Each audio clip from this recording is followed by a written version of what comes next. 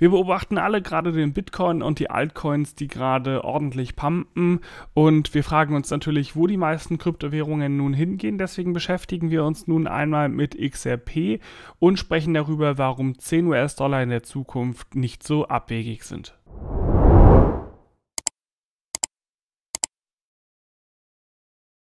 Zum jetzigen Zeitpunkt ist es so, dass XRP bei $1,15 liegt. Doch die Frage ist natürlich erst einmal, was eigentlich XRP ist, was Ripple ist und was RippleNet eigentlich ist. Und das Ganze kann man relativ einfach erklären. XRP ist quasi die Währung, die auf einer digitalen Zahlungsplattform namens RippleNet läuft, die auf einer verteilten Ledger-Datenbank namens XRP Ledger liegt. Während RippleNet von einem Unternehmen namens Ripple betrieben wird, ist das XRP Ledger Open Source und basiert nicht auf Blockchain, sondern auf der bereits erwähnten verteilten Ledger-Datenbank. Die RippleNet Zahlungsplattform ist ein Echtzeit-Bruttoabwicklungssystem, das darauf abzielt, sofortige Geldtransaktionen weltweit zu ermöglichen. Während XRP die native Kryptowährung des XRP Ledgers ist, können Sie tatsächlich jede beliebige Währung für Transaktionen auf der Plattform verwenden. Die Idee wurde 2004 das erste Mal von Ryan Fager geäußert und erstmals wurde das Projekt dann von Jed McCaleb, dem heutigen Stellar, also XLM-Gründer, und Chris Larsen 2012 umgesetzt bzw. übernommen, und dann begann der Bau von Ripple. Wir wissen außerdem, dass das Market Cap bei 54 Milliarden US-Dollar zum jetzigen Zeitpunkt liegt, das Volumen in den letzten 24 Stunden bei ungefähr 4 Milliarden und dass wir recht weit vom aktuellen All-Time-High von über $3,30 liegen. Aktuell ja bei $1,15 und trotzdem passieren unglaublich viele Dinge, die die meisten nicht auf dem Schirm haben. Bevor wir aber dahin springen, ist es natürlich interessant zu wissen, wie es dann eigentlich gerade zwischen Ripple und der SEC aussieht. Denn wir wissen, es gibt eine Klage und diese Klage bezieht sich vor allem auf den vielleicht womöglich illegalen Wertpapierverkauf, der stattgefunden haben soll. Das ist jedenfalls das aktuellste Thema und das, was Ripple vor allem bzw. XRP in quasi den Fängen hält. Denn es ist ja auch so, dass dadurch die ganzen Exchanges in den USA angefangen haben, XRP zu delisten, und das hat natürlich dann eine entsprechende Welle der Empörung, aber auch der Unsicherheit ausgelöst, wodurch immer mehr Bestände abverkauft worden sind. Dadurch kam es dann dazu, dass wir dann kurzzeitig auch mal wieder einen Preis um die 40 Cent gesehen haben und seitdem ging es dann nur noch bergauf. Nun ist aber die Frage, wie sieht es hier eigentlich aus? Und wenn wir uns alleine mal die ganzen Updates hier angucken, seit Dezember 2020, dann merken wir relativ schnell, hier ist richtig viel passiert. Nicht nur, dass der Preis, wie gesagt, eingebrochen ist, sondern es gibt eben auch immer häufiger das Thema, dass Ripple gegen die SEC schießt. Anschließend versucht dann die SEC sich in die bessere Position zu bringen und egal, wo man hinguckt, es gibt hier eigentlich nur einen Kampf. Und das große Problem dabei ist, dass theoretisch Ripple schon längst einen Vergleich hätte eingehen können. Jedenfalls ist das, was in der Öffentlichkeit auch zu finden ist. Doch Garlinghouse ist ja der Meinung, dass er das eben nicht möchte. Und deswegen gibt es diesen Streit, damit die SEC in Zukunft eben nicht mehr gegen Kryptounternehmen vorgehen kann. Das ist so die Idee dahinter. Und das sieht zum jetzigen Zeitpunkt eher nach einem Gleichstand in Anführungsstrichen aus. Deswegen werden wir wohl in den nächsten Monaten erst herausfinden, wie es dann aussieht. Denn wir werden in diesem Monat wohl einige Fristen erreichen bezüglich der Beweisaufnahme. Und es könnte aber auch durchaus darauf hinauslaufen, dass Ripple oder die SEC dann anfangen werden, die Fristen nochmal nach hinten zu schieben. Das jedenfalls in der Absprache mit der Richterin Netburn.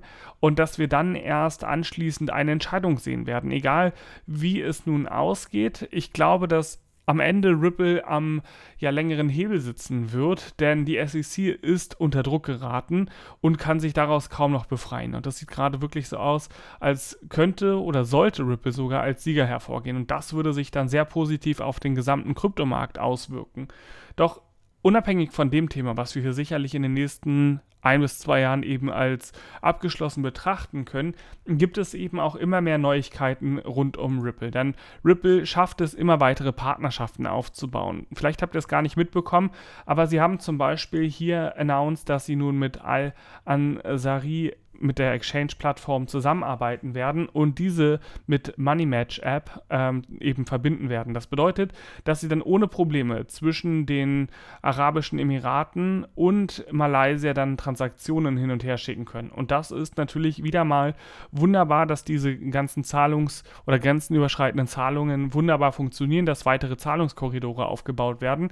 Wenn ihr alleine auf der Ripple Twitter-Seite mal durchscrollt, dann werdet ihr relativ schnell relativ viele Informationen finden zu den ganzen Zahlungskorridoren, die bereits aufgebaut worden sind, zum Beispiel auch in Asien. Nachdem es ja große Probleme in der USA gab, haben sie eben angefangen, vor allem im asiatischen Raum Fuß zu fassen und hier gibt es sehr, sehr viele Informationen zu dem ganzen Thema.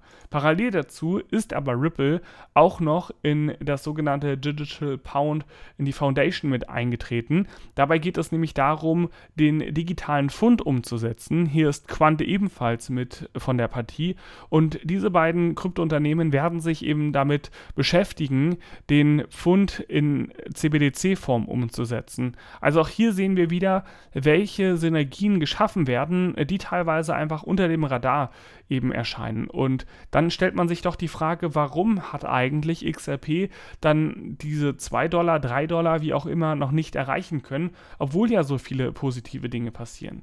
Wahrscheinlich hängt es vor allem mit dem Misstrauen gegenüber der SEC zusammen, dass vielleicht viele Anleger immer noch Angst haben, dass Ripple in Zukunft nicht mehr agieren darf. Das wäre natürlich ein großes Problem.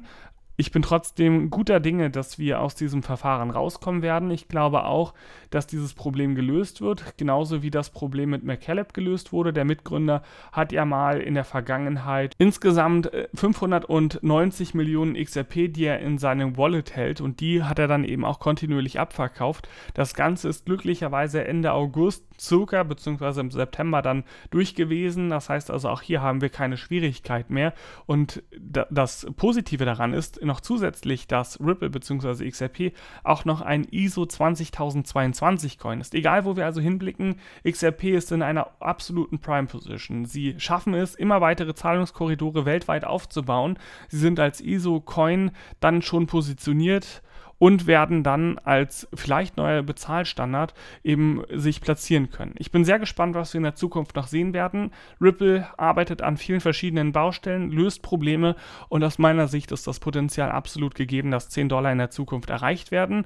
Ich habe natürlich keine Glaskugel und ich kann es natürlich auch nicht versprechen, doch die Zeichen stehen sehr positiv, dass wir erst einmal das All-Time-High erreichen werden oder beziehungsweise überwinden werden und danach sind die $10 theoretisch auch ohne Probleme möglich. Am Ende ist das aber natürlich auch keine Anlageberatung und du solltest selber nochmal recherchieren. Alle Links, die ich dir jetzt hier gerade vorgetragen habe, beziehungsweise alle Informationen findest du in Form von Links auch unten in der Videobeschreibung. Gut, ich hoffe, dir hat dieses kurze und informative Video gefallen. Falls es so war, dann lass gerne noch schnell einen Daumen nach oben da, abonniere den Kanal und aktiviere die Glocke, um auch das morgige Video nicht zu verpassen. Wir sehen uns. Ciao, ciao.